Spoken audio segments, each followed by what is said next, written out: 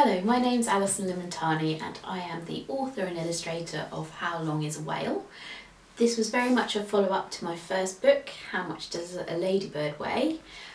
It's another counting book exploring the idea of length rather than weight, and it uses a lot of wonderful sea creatures.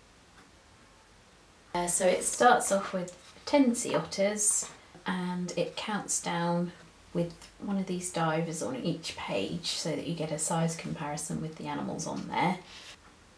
And it counts down from 10 all the way to 2 killer whales being as long as one humpback whale.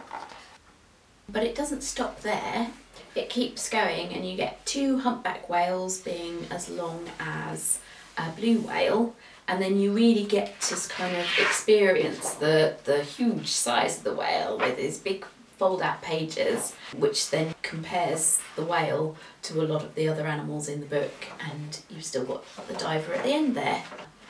So I really hope that you enjoy reading this book as much as I enjoyed making it. It's also out in paperback now.